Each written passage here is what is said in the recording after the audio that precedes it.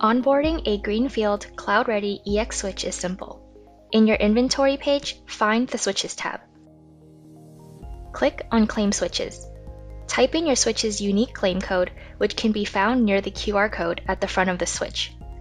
Alternatively, you can also enter an activation code, which pulls all your newly purchased Juniper hardware from one order, rather than adding individual switch codes.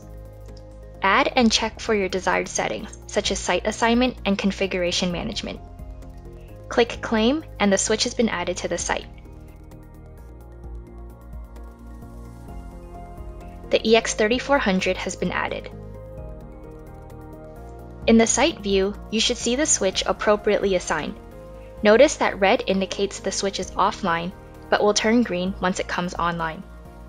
The switch is cloud managed and accounted for as part of the health metrics above.